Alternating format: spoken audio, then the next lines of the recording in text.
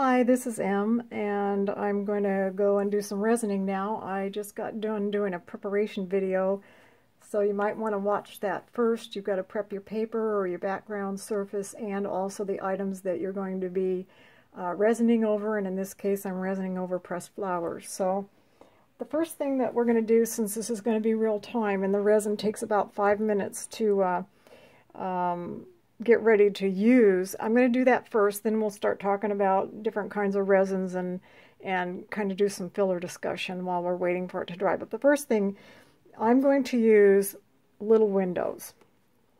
And it was the first resin that I bought when I started to do resin, and I'm going to have to give you a little bit of a disclosure, bad girl I am situation here, in that this resin is old, and I mean, I don't know, we're talking probably 3 years or more.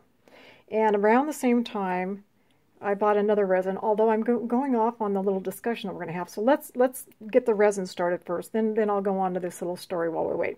But today I'm using Little Resin because I just poured some resin here a couple of weeks ago, and this stuff is actually still working fine. As far as not being real yellow or anything. And I have to say, as far as holding its ability to not turn yellow over years and years and years, well, I'm living proof that this stuff is pretty good. It's on the expensive side. I don't mind paying up for a good quality resin, and I have to say I'm very happy with the Little Windows. And having said that, let's get started with the preparation. What you see here is very simple. You get your resin. In this case, we're going to use Little Windows.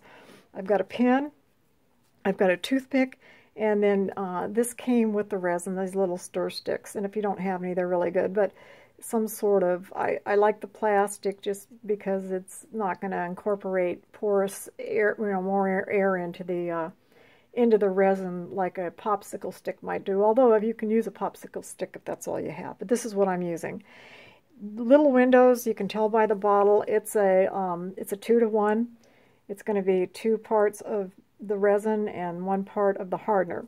Now I have done and have had people talk about that if the resin is more heated, that sometimes it will help release bubbles easier than others. I found Little Windows is pretty bubble free the way that I do it, so I don't really have a big bubble problem. So I don't really worry about it. Now, you don't want to do it when it's super cold outside. I wouldn't go out in my shop in a 50-degree day and do resin. So resin's better done in some sort of, comfortable room temperature. The other thing is that I try to use resin that doesn't stink. I've actually had some other resins, casting resins, that I wasn't using for jewelry, and oh my word, it got hot and it stunk, and I've used several different kinds. Some set up really quickly. Geez, don't blink, it was already hard, and so there's a lot of different kinds of resin out there, so do some research so that you're getting the resin that you need for your particular project. I'm standing right now, but now I'm going to sit down because when I pour the resin into this glass, I didn't bring a board over here to put things on. Hold on just a second here. Let me get a piece of cardboard. It helps the camera to focus better. I'm just using this glass that's got some measurements on it. I'm only going to do a real small amount just because we're doing a video. I'll come back and finish these pieces later because we won't have enough to finish everything, I don't think. But for today, we're just going to use this. And I'm gonna sit down because I get down to eye level, and I personally, and again, do some research, that I like to put the thick into the thin. So I'm going to start with the hardener. And I can't see what up there, I'm not looking down at the screen now to see how well you can see it, but right now I'm just eye level, and I'm going to pour. And I'm pouring 1 line, and I'm having a hard time seeing. I need a better color background. I can't see. Going blind. Alright, so there's one line of the... Yeah, I think I'm at the line. One line of the hardener. I also always wipe everything off when I'm done.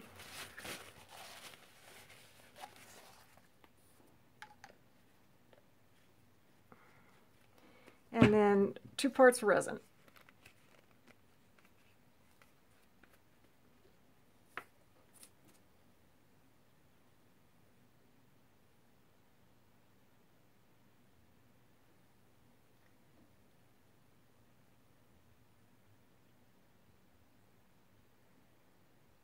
I'm being quiet because I want to see what I'm doing. Normally I take a black marker and mark the things off on here because I'm having a heck of a time seeing. I hope I got that right.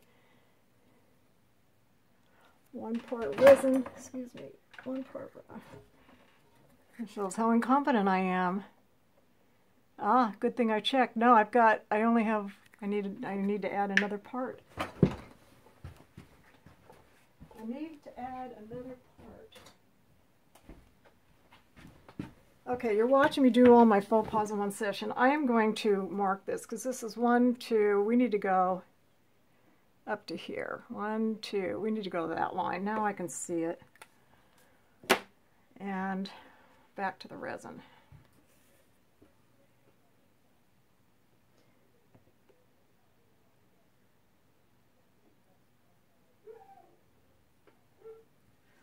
Okay.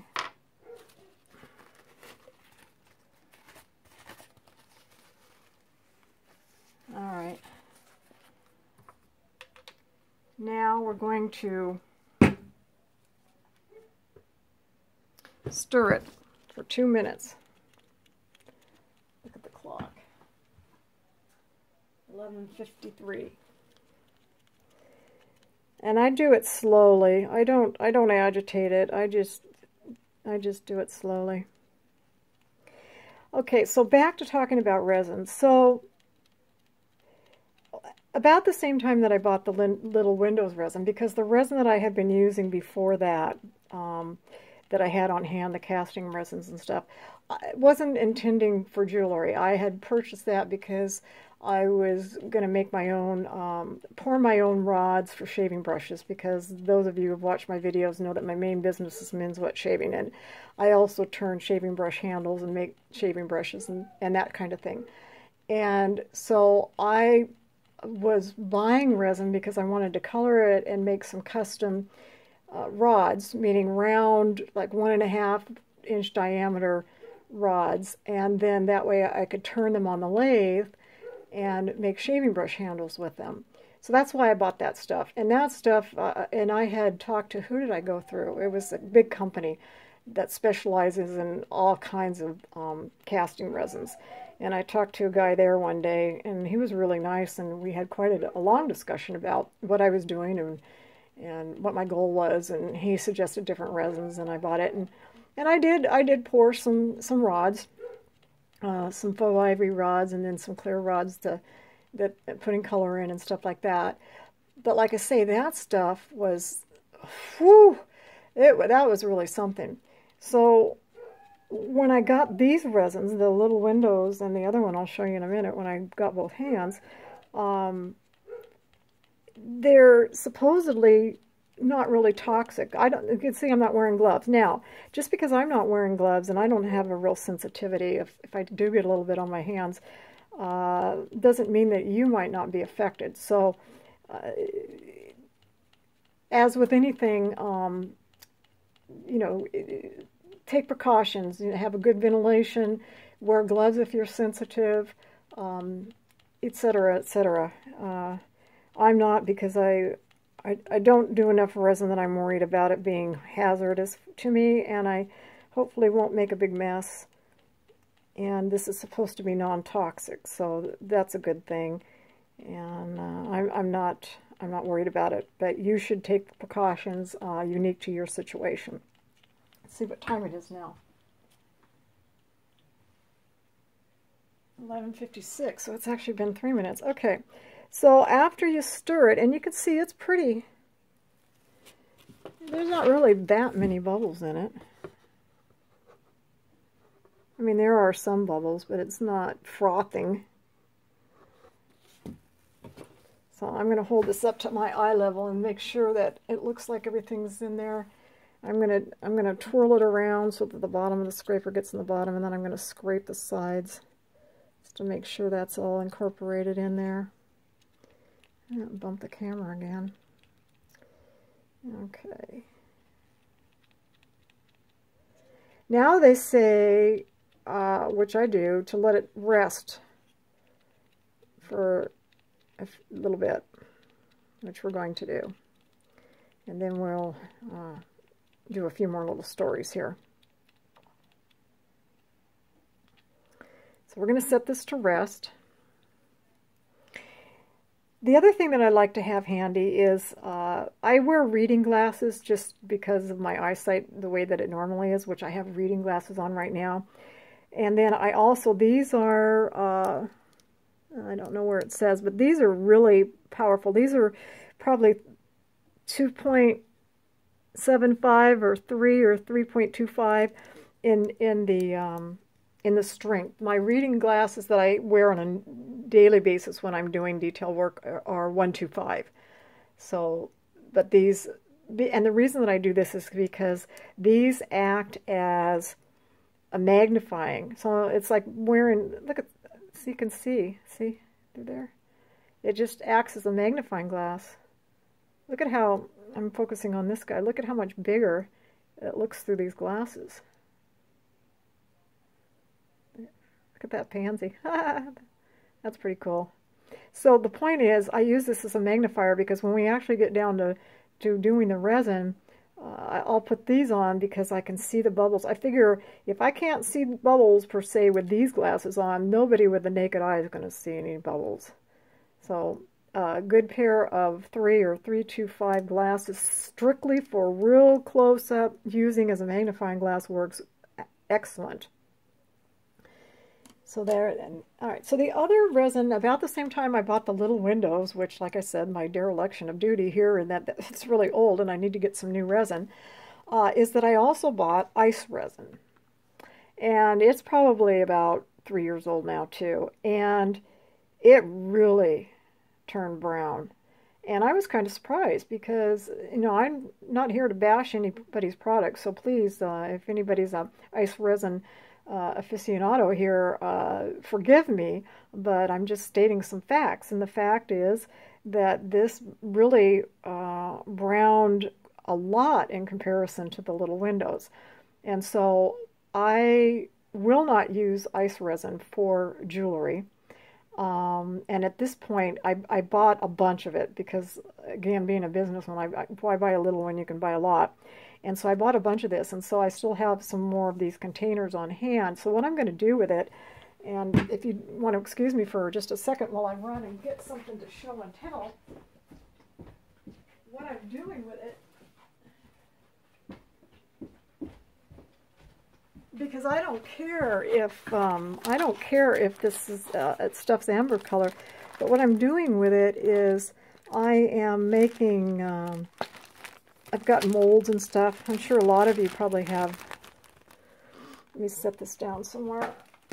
I'm sure a lot of you have molds around. You know, and then I'm just making them, and then I can paint them. You can use alcohol ink or acrylics or, I don't know, gilding. There's just so many things that you can do. And so I'm doing that, and I'm doing some of those frames.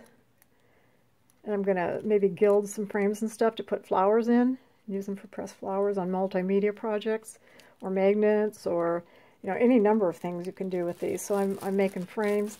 And then I've got some candy, or I don't know if they're candy molds or cake molds or what, that have patterns, and I'm pouring textures, just random textures to use.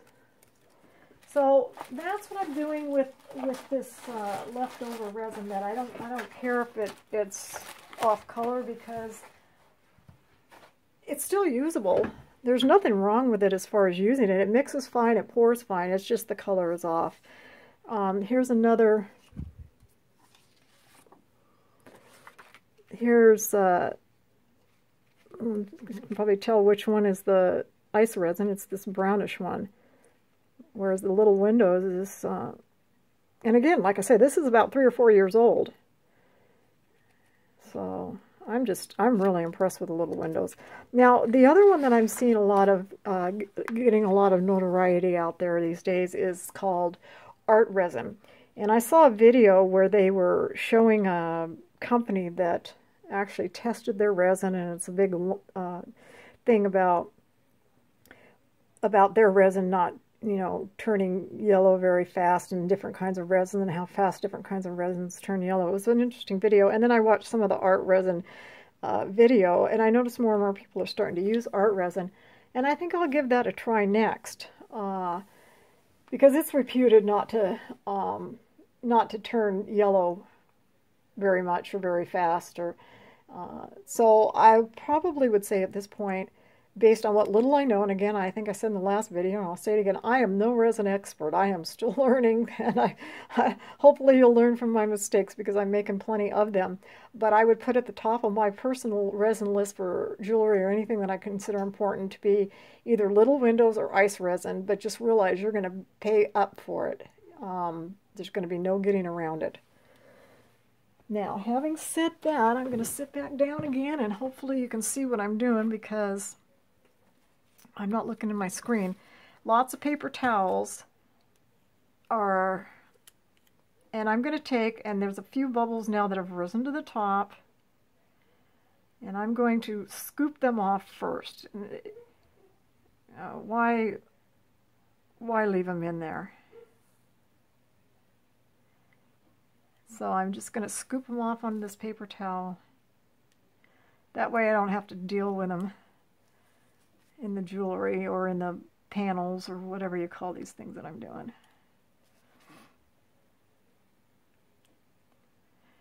Okay, now set this aside so I don't get it on me. I'm going to put on my other glasses, and we'll resin a few pieces. So really the mixing is simple. It just takes a few minutes, and now I can see what these whatever these strength glasses are, but boy, it really makes a difference. All right, the ones I definitely want to get done today, I'm going to start in the back. Oh, let me talk for a minute about what this is. I got this at Little Windows. These are silicone pads with these little rubber pointy things, and it's just perfect for holding these up high enough. And when the resin, if the resin does fall over, it goes down in these grooves, and then it just picks right off. And the other thing that I got at Little Windows is this guy. And it's got little prickly things on there. This looks more like some sort of plastic or acrylic thing. And it works well too. And I like them both. It's just that I will usually always use this one first. So the first thing, and once I pour the resin on, you can't move them. So the first thing I'm going to do, and it doesn't take much, and hopefully you can see. Let me get around this. Let me move some stuff out of the way. All right. It doesn't take much. Drip, drip, drip. And then I'll do probably one more drip. And now I'm going to move it around from the center out.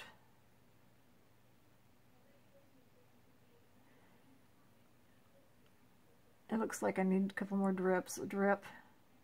It's a balancing act between so much that it breaks the,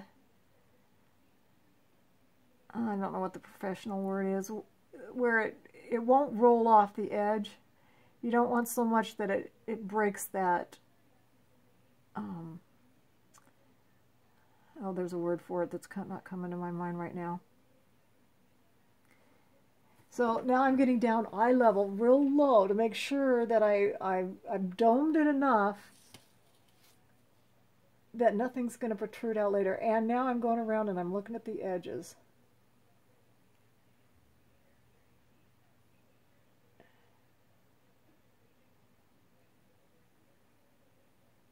Okay, and I don't even see any air bubbles. Oh, that's beautiful. Okay, so now we'll do this one. Drip, drip, drip, drip. See, if you're just really careful with it, you just don't get many bubbles.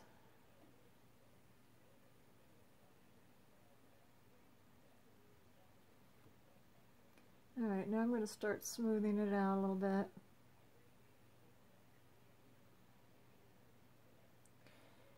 I like to have a, you know, a decent dome, but I don't want it, I don't need to overdo it. And of course with the cost of resin, you don't need to overdo it cost-wise either.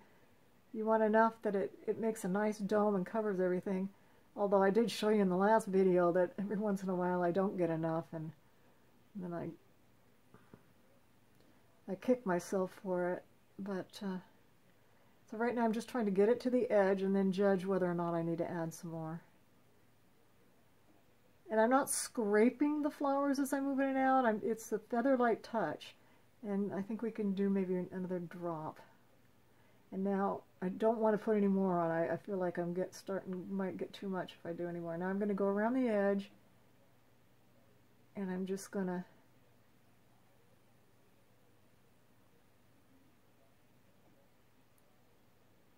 And what I like about this resin opposed to some videos I watch for the kind of resin that you put under the ultraviolet light, which I thought about trying that, but the thing that stopped me from doing that is it pulled away from the edges. At least that's what they were saying, and once is enough. When I do this thing once, I mean, if I don't get enough on it, I have to do it again. It's kind of annoys me. So I don't want to deal with something that pulls away from the edges real bad, and then I have to go and do it again. So now I can see a couple little bubbles here, which no one would probably notice, but I'm going to pull. And when you see bubbles, I find the best technique is to pull them off to the edge and then scoop out. I don't know if you can see that. Like here I can see the bubbles. I'm going to pull them to the edge and scoop out. And usually it won't break the...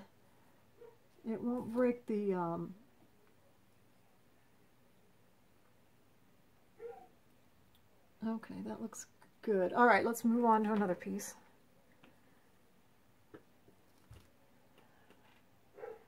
I won't do all of these on camera. I just wanted to, this piece is a little different shape, so we'll see how this plays out. Okay, let's stop there.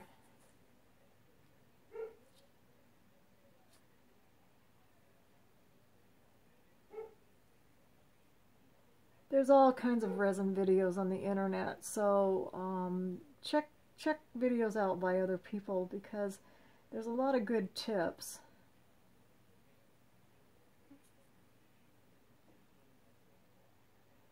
And I will come back with 1/3 video after we do this just to show you the results of what we did, because I want to see if this layer of matte Mod Podge over the clay, these are clay pieces, and then the matte Mod Podge to glue the flowers down, coupled with an overcoat of the future floor wax, is enough to keep things from vintaging out. And I'm hoping so. I'll do one more small little... Okay, and then we'll do a tile. Where's our smallest tile? Let's do a tile. Okay. This is like, again, this is a real heavy gauge chipboard. I've got some thin chipboard stuff and then this heavy gauge chipboard. And I want to see how... Ah, this is beautiful. Wow. I have to say, just love this. If you watched the last video, I talked about what this is. This was jelly-plated Distress Oxide ink, Tim Holtz. And then I did seal it because it is water activated with matte Mod Podge, which didn't make it run. I mean, it sealed fine. And then I put the flowers on with matte Mod Podge and then the floor wax over the top. And I'm hoping that I finally found a procedure that I can remember that will work. And I did, when I was sealing these tile things, I did dab sealant on the edges, on these sides, and then you can see where I also put some black. I think that stays on ink for the black on there. I'm pretty sure I did that. Just so I wouldn't get any wicking up underneath there, hopefully. Okay, that looks pretty, those look really nice. Okay, I don't know as I need to bore you with any more of this stuff. You get the idea. So, the only thing is, after you get done resining these things, is you're going to want to put some sort of dome on the top. I'll try to bring these up enough to see if you can see with the resin on there. I don't have my right glasses on. I can't tell if this is focusing or not. But hopefully you can see the ones that were resined versus, like, that one's not resined, but these are. Okay, so I'm going to finish using the resin up that I did, and then I'm going to put a cover on top, and then I will leave them until tomorrow to cure, and then I'll come back and we'll inspect what they turned out like, and then if there's any further comments, we'll talk about that. And if anybody's watching these videos and about resin and has a question that I didn't think to talk about, make a comment and I will address them in the final round of resin. So thanks again for tuning in, and you have a wonderful day.